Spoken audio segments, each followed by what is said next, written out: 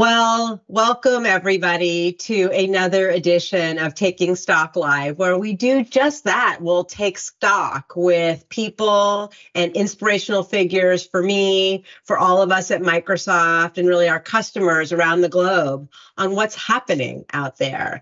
And I have to tell you, today is a very special day because I feel like I'm sharing someone with you that has been pivotal in my entire life in every single way.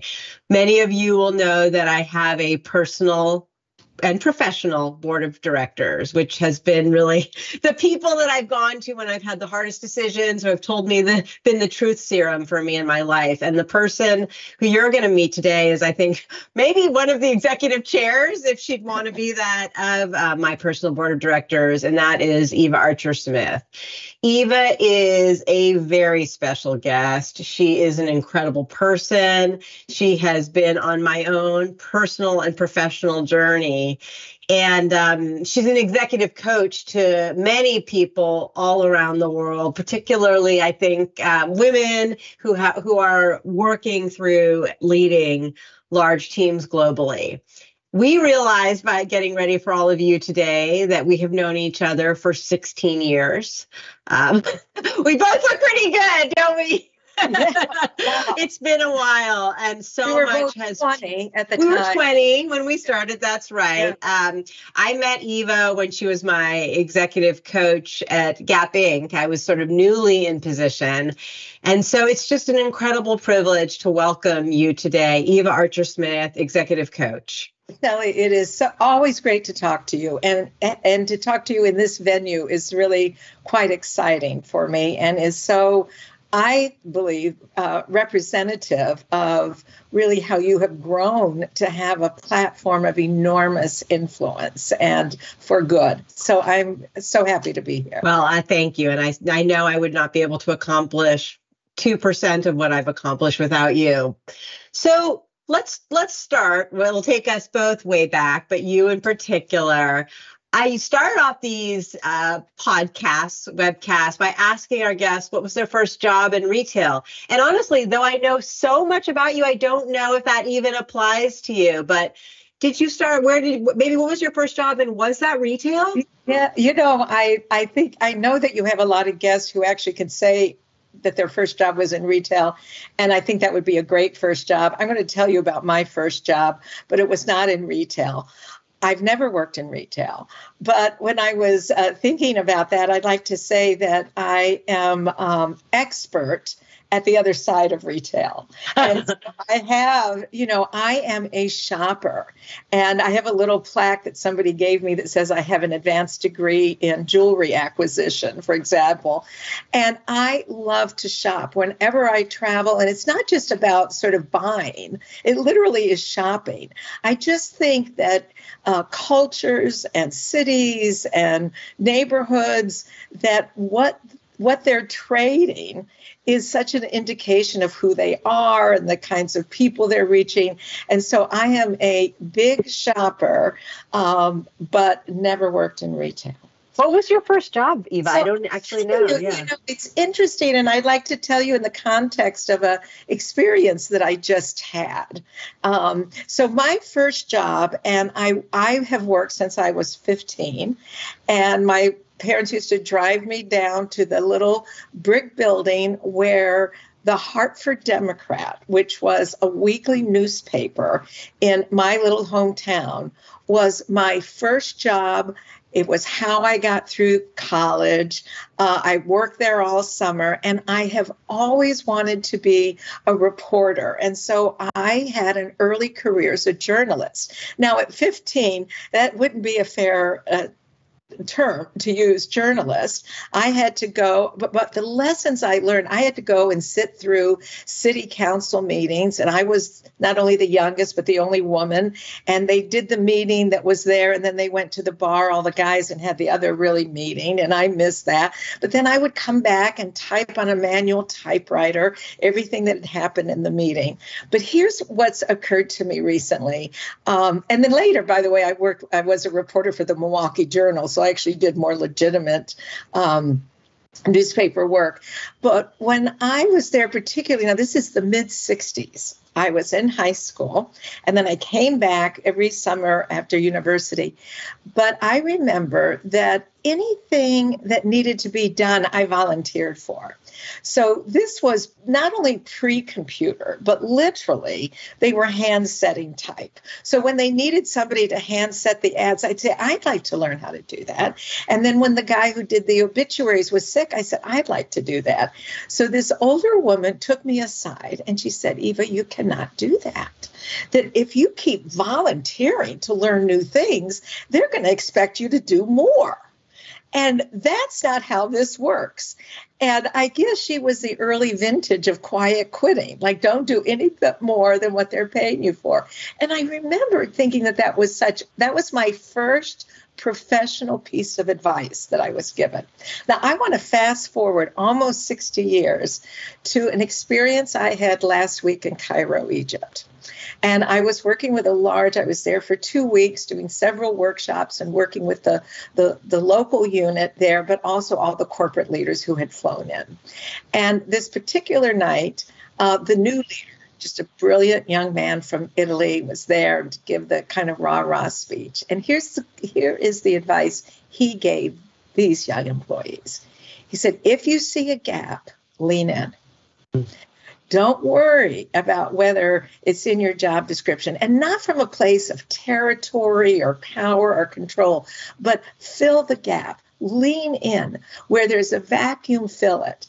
And then he said, I learned that from my coach, who was me, and how different that piece of advice is. And Shelley, you and I have talked about that 100 times, and about if you can contribute, lean in at the gap. And I just had to laugh because it was such an opposite of the kind of advice that I got on my first job, which I didn't pay attention to, fortunately.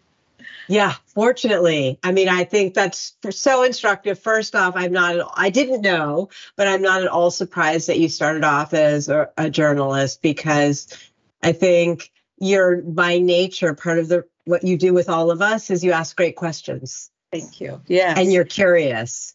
But to your point, I think so often we wait for the job description, or as you've counseled me, like an organizational redesign, but that's not what fixes things. Just jump in and look at the study the problem, and jump in even before you're asked to try to help solve. And that's truer now than ever. I mean, organizations, that does come from the same root word as organism. I mean, we are a living, breathing thing, and we've tried to put these sort of arbitrary edifices on those. And the org chart is a good one, and I understand why we need them and all of that. We need some order in the chaos. But it's really better with life to kind of go with the flow. So I think, Eva, you're right in terms of organism and organizations, and you've worked in and around many large corporations, and you were in public affairs at Continental Airlines. So, maybe what have you learned about these big corporations, or any fun stories and lessons learned? Well, it's interesting. The reason I became a journalist is that I always have been interested in people connecting with each other. In fact, recently I had to clean out my mother's home and look through all of the old picture volumes. And one of the things that I noticed is that as a little girl, my head was always sort of cocked like this in all the pictures. I don't think it was a neck issue. I think I was always trying to figure out what was going on. And it's funny now because I have a little Cavachon puppy, because that's that little dog that looks like that all the time. And so I've always sort of trying to see what fits.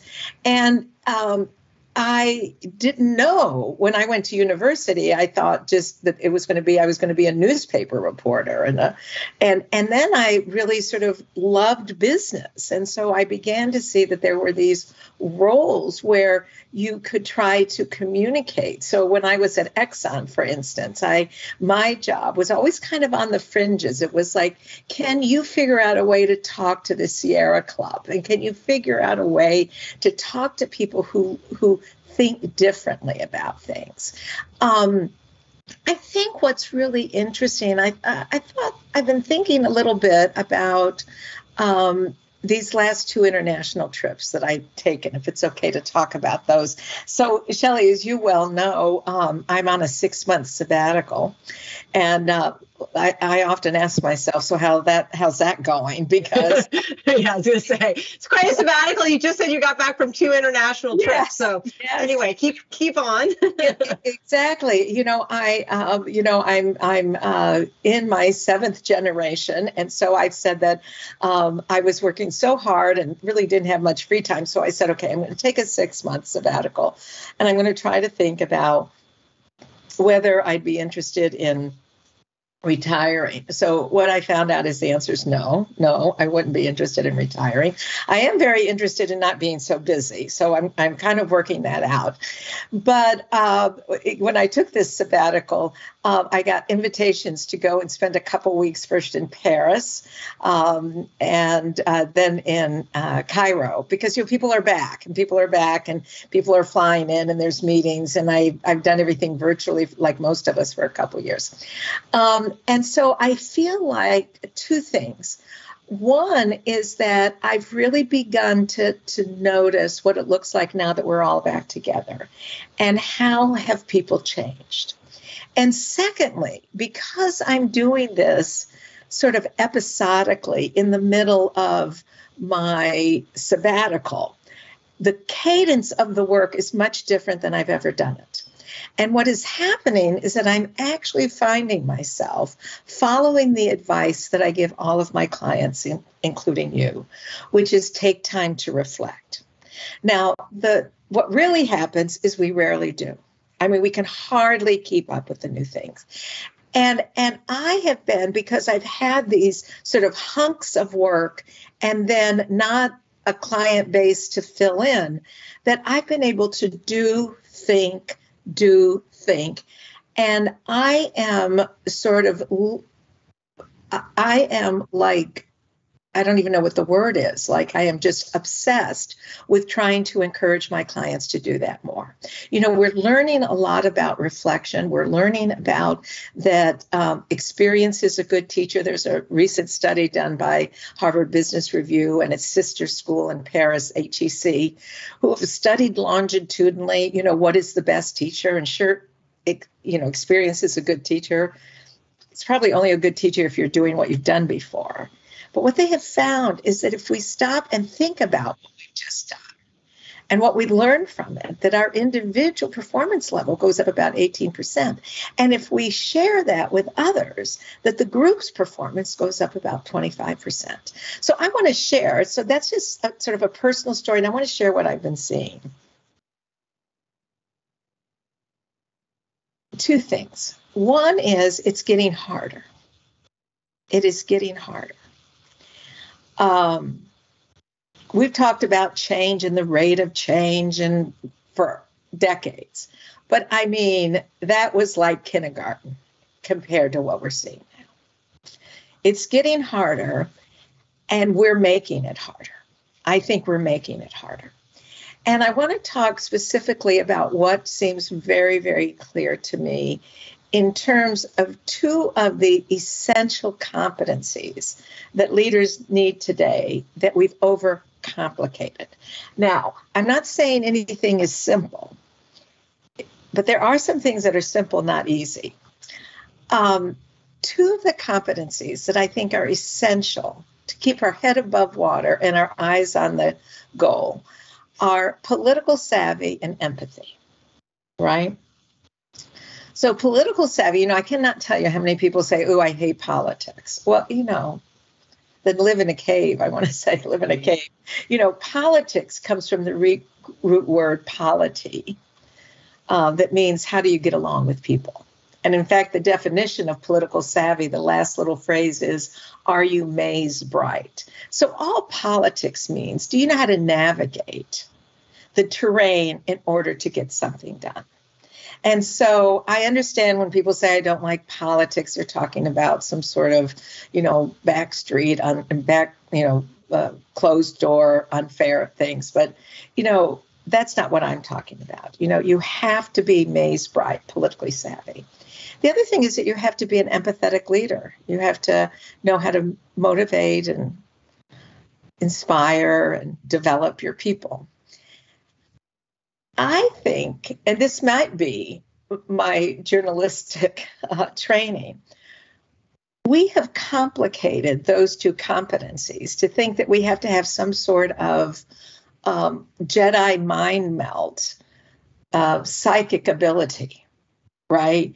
So that people like to say, to demonstrate their political savvy, oh, I know what they're going to say, or I know how to get to these people, as if we should, or even could, if we should, ascertain what other people's motives are. And the key is, the way to know that is to ask people. Mm-hmm. The skills are ask and listen. Mm-hmm. Ask and listen. And I think that sounds too simple for people. So in our effort to be brilliant, we think we've become, Dr. Phil. That we have to be so psychic. And I know exactly why they're doing that. And this is what it's going. And then I'll talk to those people and I'll say, is that why you're doing that? And they'll say, no, not at all. And it matters what people's motivations are. And it matters what people want. And it matters what motivates people. But they're the only experts on that. And if we spent less time trying to decipher that, and I see that both in the idea of empathy and in the idea of political savvy. And so I've been working lately with teams, just making them listen to each other. Yeah. Making them, and we've done this with your team. What do you want me to know about the job you're doing? What is your greatest challenge? What would be the thing I could do that could help you the most? And I think it's this desire to be smart that has made us, it takes a lot of humility to ask questions, to say, I don't know exactly what you mean. I learned this before I became a coach. I had a market research company, and I did qualitative research where I would go into my customers' clients and talk to them about why they made decisions. And I was very conscious of how vulnerable I had to be and how tempting it was for me to say, I know exactly what you mean.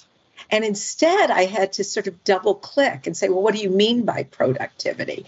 And I even had people say to me, well, do you really not know the definition of that word? And that's like, ego damaging. And I would come back and I would say, no, I do know my definition, but I want to hear your definition. And I think if we just spent more time asking each other what was going on, and how do we fit together? And then really listening to what they say, that things would be better. And by the way, all of that is very consistent with what we're learning about new brain research and how it is those behaviors around a common aspiration that brings us to our prefrontal cortex, where we're producing oxytocin. So it is just this sort of, I have just seen so intensely over the last 2 months, this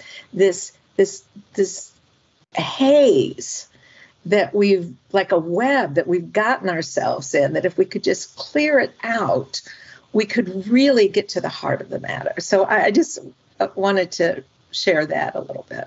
I love that, Eva. And I think particularly in terms of the world that we're living in right now, I sometimes, and I see this with myself, needing to show up and have the answers. I had a major cosmetics company executives in just last week in our executive briefing center. And I was sort of, as I'm often called to do, going through the trends of what we're seeing. Yeah. But I wasn't in the room physically with them. So I stopped and said, is this which you've coached me on, like, do you see what I see? What do you see that I don't see? Perfect. And, I hadn't talked at that point yet about, cybersecurity threats. Because, it was, and they said, well, you're not actually talking about cybersecurity. And I said, oh, wow, you are right. Yeah. And and I'm hearing that. And Yeah. even the world is changing so quickly that I haven't updated my slides, even though I work for Microsoft. Yeah. And he said, well, let's talk about that. And would you come see us and we could talk more about it? And so I didn't have to be it sort of goes from the learn it all to the know it all. Like I didn't have to know it. Yes. But your call out on just, political savvy and empathy, like those bring those traits to bear. Right. And that it is, like I say, is simple but not easy. And it's because we're unlearning so many things. The thing we always have to remember is, and this is particularly true when I'm working with emerging leaders who sort of spent more of their life in school than in work. Now we're both at a place where we finally are spending more time at work than we did in school. Yeah. But school is all about having the answers and singular honor. Then work is exactly the opposite, but we don't know that, and so we walk in with all these habits, and I think we really do have to be generous with ourselves too. I mean, I had an experience recently. I mean, you've heard me tell this story, Shelley, that when I was like 8, my family would get 2 magazines delivered. I was a part of a military family, so we moved all the time. And so one of the consistencies is that we got these 2 magazines delivered, which I thought was just unbelievable. I mean, this was, way before all the things that we have now. And one of them was the Reader's Digest. And I remember as a 8-year-old sort of reading one of those little vignettes about someone who had been walking on a country road and saw in the distance a farmer sitting on a box hoeing. And that in that moment, the person writing the story just said, this was the most awful example of laziness and, sloth that they had ever seen. And then they walked around the bin and looked back over and saw that the farmer had no legs. And in that instant, that one perception was radically changed into a different perception. And I use that story to talk about seeming to know, even as a young person, that how you looked at things mattered. And so I have tried to spend my life having a broader perspective. But can I tell you that it wasn't just a week ago that I was at our dog park. So I'll tell you this quick story, but it's just telling it on me. I was at the dog park and with my little Cavachon, with his head tilted. And there was somebody I didn't know, an older gentleman, and he was walking this bigger dog, and the dog went to a place and did his business. And they're really strict about like bags everywhere and pick up your dog's business. And instead, this guy went and got a stick and put it sort of near where this mess was and then walked away. And I remember thinking, well, that's kind of against the rules, that's not the way it's supposed to be. And, I rolled my eyes, and then somebody who was there who knew the guy said, oh, he does that. And then his wife comes later in the evening and picks it up. Ooh. And I might get my heckles going. Oh, Shelley, we both did. See, immediately it was like, what? And of course, just instantly, all of the judgment and condemnation and, who was I madder at, him or her, and everything. Right. Well, sure enough, a couple days later, I saw the same thing happen. And fortunately, there was somebody, instead of saying, I wonder why she does that, which is always the thing to do, this person next to me, who was in the park on the bench with me, said, oh, Jack has had very, very serious back surgery. He can't bend over. But he loves his dog, and he loves taking him to the dog park. And his wife says, Jack, go do it, honey. Take the dog. Just mark where it is, and I'll go back and pick up the mess. Wow. Now, in that moment, first of all, another example of just looking at something a different way, but mostly for me saying, Eva, you teach this stuff. Right. But so the journey is always to celebrate the humanity that is us, and also to work off some of the rough edges. Completely.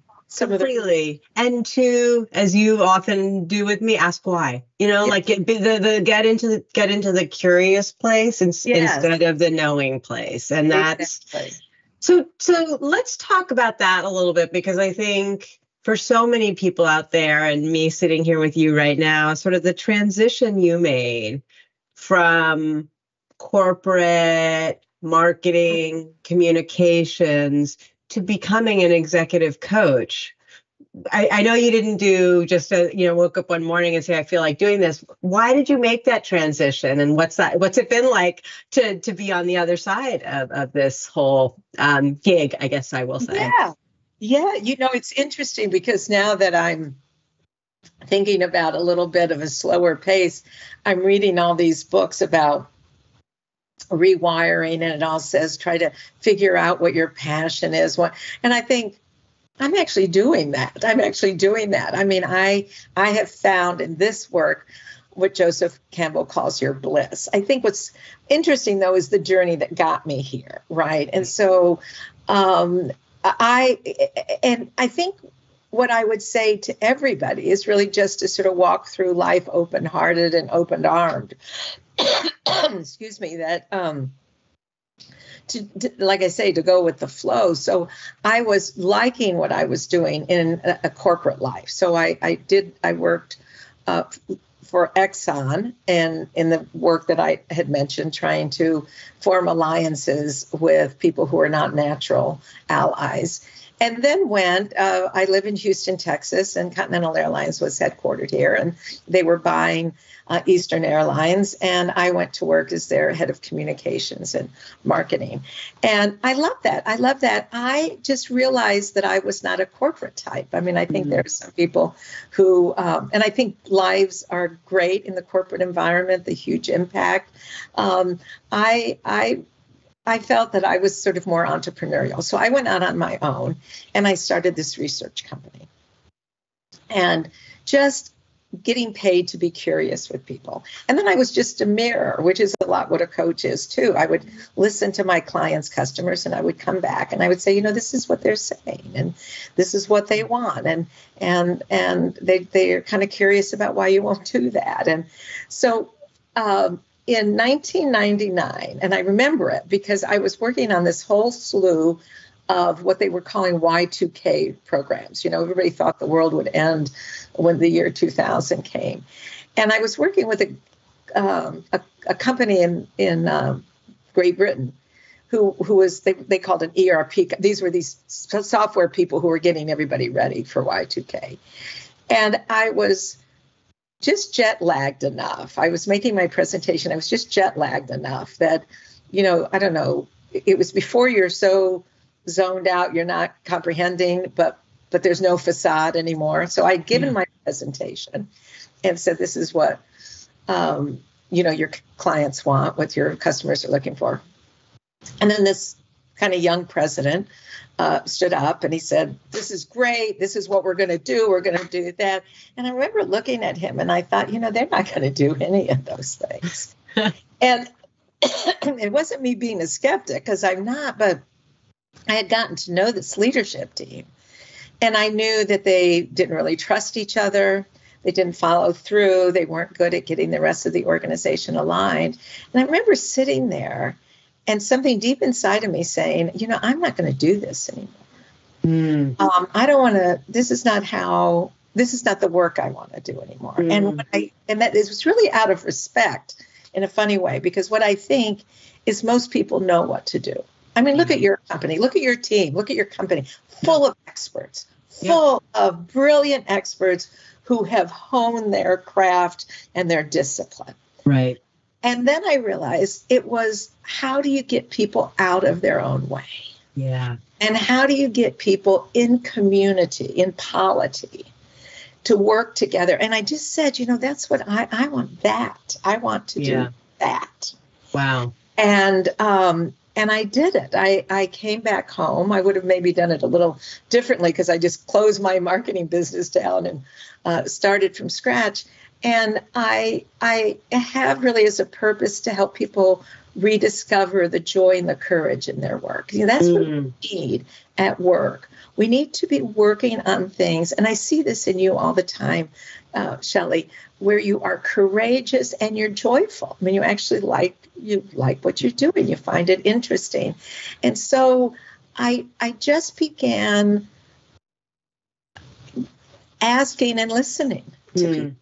Asking and listening to people. Well, I have you can't see it on the camera, but I'm staring at it right now in my home office. I have a plaque, the little thing that you gave me probably 10 years ago that says, "What would you do if you knew you could not fail?" Yeah. And clearly you have, you just jumped, which I so admire, but you also have brought team, like you're coaching individuals, but you're coaching teams and organization. I mean, you're pulling through entire large organizations as you do this.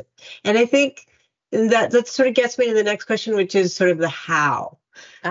Because you often have coached about, we know the work that needs to be done, but it's the method of how to get it done. That's the hardest part. And you've really studied the science of this and teams as well. So could you elaborate for us a little bit about that? Yes, I think that some of this is getting to where, even when I was talking about political savvy and empathy, a lot of it is, this idea that we think it's all us and it's got to be hard and we've got to make a lot of assumptions and we have to know everything inside of ourselves. And so I think that one of the things that we're seeing now is that people have to come to terms with some realities. So one of the realities that I think that we all have to come to terms with is that time is finite and our to-do list is not. and that we are wasting a lot of our lives trying to get our inboxes clean. Yeah. And to just be able to live with the discomfort, I think, of imperfection, right? That we're not going to get it all done. And so the question is, then what will I do?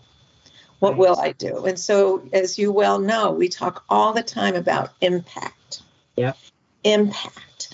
And and you're right. I love the science because I work with a lot of technical people and engineers and geophysicists, and Microsoft, of course, is filled with brilliant coders, and so they are a little bit more about exactitude. And so one of the things that has been just riveting to me has been the work that I did for 3 years with some neuroscientists from Yale, where we're really beginning to understand sort of this machine that's between our two ears. And we have, coming out of centuries of the industrial age, we are expert at how machines run. And now it's time for us to understand this machine. Now we're just really at the infancy stages of it. We don't know a lot, but we know enough to know that we've got lots of chemicals stirring around in this brain, and that we've got some control over which ones are. We know what we have. If we respond a certain way, we sort of open the bottle of cortisol, which some of that is okay, but too much of that, we know now, limits what we see, limits what we hear, makes us sick. And we also know, how do you connect with somebody, when you don't know everything and you're in self-discovery and joint discovery.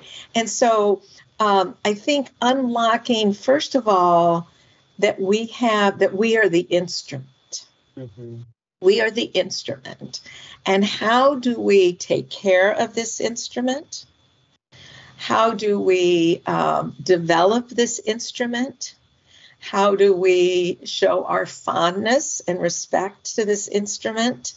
And so it's this idea, it doesn't have anything to do with not working hard or stretch assignments, but it's like putting some sort of reality and grace into the equation. So I have X number of minutes today. What's my best use of them for the larger good? And when people always know the answer to that. Yeah. Whenever I work with teams and they're drowning and work, I'll say, well, what are you doing that's most important? Nobody ever says, jeepers, I have no idea. Right. People always know what is the most important thing that they were doing. And so let's do that. So I think impact is one, recognizing our own personal limits. And the other is recognizing that what our whole life was called cheating, like looking on somebody else's paper, today is smart. Right. Who can you ask for help? Where can you accelerate? Where can you sort of beg, borrow, and steal? To get things across. Where can you share? Where, sort of just like to keep the river flowing. So yeah. I think that's really the piece. And to be able to say, I'm doing my best. I mean, what is more important than doing your best? I mean, why do we think we have to do something more than our best? Yeah. I mean, like that's the top of the rung. Yeah. Is doing our best. Right. Right. And it's not all about effort. It's all, so I'm doing my best to be healthier. I'm doing my best to find some work-life balance. I'm doing my best to upskill myself and the people that work with me, and I think that sort of reframing how we hold work. I'm so disheartened that the way that we're thinking about post-COVID, we've done this exercise with your team about what did you learn from COVID and who are you after COVID? And I've been doing that around the world. It's really, really interesting. The first thing people say is exactly what your team said is, I haven't thought about it. Right. Such a great question. I haven't thought about it. I mean, we've had this cataclysmic shared experience and we couldn't wait to get out of it. Well, Eva, I mean, I think present company starting here, I think everybody who is listening to this is going to really regret the fact that you are going into retirement. I'm not retiring. Okay. You're going to get a lot of at mentions, I think, on LinkedIn. It's just been a fascinating conversation. I've been taking notes of my own, and I think the time is finite, but our to-do list is not, just such an unbelievable place to close. So thank you. We were closing these out with sort of five questions just to see another side of you. And so I'm going to go through them real quick and it'll be fun to hear what your thoughts are. So first off, what's the weirdest thing you've ever eaten? Oh my gosh. Well, let me tell you this, that several years ago, my family and I went to Uganda, Africa. And when we signed up for our shots, you had to sign up. Do you want to be an adventure eater or not? Yeah. So, and we took the adventure shot. Okay. So I think I ate some things in Africa that I don't even know what they were, but they're so weird you don't even know the name. Okay. Yeah. Who's your favorite superhero? I have to say Wonder Woman. Right? It's funny. So many people there. Me too. Yeah. Who didn't want to be her? Best invention ever. Best invention. Now, this is going to sound pretty low tech, but I have to say the electric toothbrush. I cannot believe that something that we have to do at least twice a day that's sort of boring has been made easier for us with the electric. I'm like a connoisseur of sorts, like if they have the water floss, and I just bought a new one that has 3 brushes, so it goes in the back and the top and the front. And you got the fancy version. Yes. It's going to be reminding you go to the dentist soon. Yes. Okay. Yeah. If you could be a fly on the wall, who would you want to listen to? Oh, boy. I think it would have to be, just because I also have a degree in political science, I think it would have to be in the Situation Room of really any president. I am just so curious about what really goes on there. Well, I would like to have you in those situation rooms. What's your dream job, or are you doing it already? I'm doing it. I think, it's interesting, and I'll just end with this. I think most of us are doing our dream jobs because one of the things I ask clients to do is remember how much you wanted the job that you're in. Remember how much you wanted it. And sometimes I'll even say, imagine you have a job where you do this, and I'll describe the job they want. And they say, that's what I want. Wow. Well, what you I'm not doing is the scaffolding, right? Right. And that's true for me. So how can I do this work so not feeling overburdened? How can I do this work so that I feel like I really have time for the clients I'm working with? So I think it's always the scaffolding around how to do the work and keep experimenting with that. Wow. Well, all of us need to keep doing our dream jobs. And Eva, just a huge thank you to you for joining us today. Great stories. I know we wish we had more time, but just so many important lessons that we all got. A free executive coaching session in this Taking Stock Live. And I would I can't think of anybody I'd rather have a good conversation with than you. Thank you, Shelley. Thank you. For all of you out there, thank you for tuning in. As always, we love your questions. We love your comments. I'm sure you're going to have a lot to say after this amazing conversation. So thank you to all of you in our Taking Stock Live audience. Take care.